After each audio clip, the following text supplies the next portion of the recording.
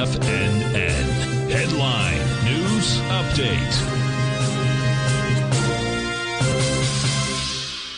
Okay, folks, Larry Pesavento with the mid-morning update here, well, mid-afternoon update here for TFNN, and we've got red stuff all across the board for stock indices. It's risk off now, and we've got the Dow down about 550. We've got the S&P down 64, and the Russell down 48 to 210, and the NASDAQ pretty much. We got gold down about $4, silver up 25 cents, copper extremely strong, up 11 cents at 422.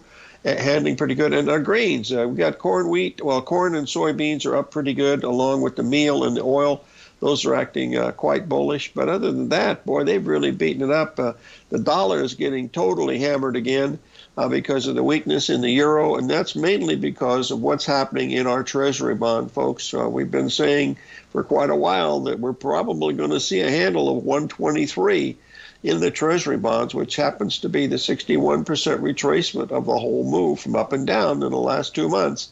And folks, we almost hit it today. We got down to 124.04.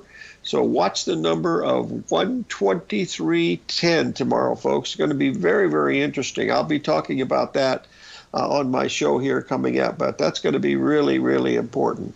And don't quite give up on the stock market yet, folks. This is a day where we had to hold a certain level, and when we couldn't last night, and believe me, there was a giant battle going on at 40.48 in the S&P. We had two 30-point handle rallies in those things, and then when the market opened, it tried one more time, and then boom, down it went. And that's why you have to pay attention to some of these numbers, because when these people that are doing algorithmic trading are out there, you got to pay, really, really close attention to them. So anyway, make sure that you're doing that as you're looking at some of these things here today. I hope that helps, but we'll keep a close eye on this as we're looking here today on some of these things. So that's pretty much what we're looking at so far.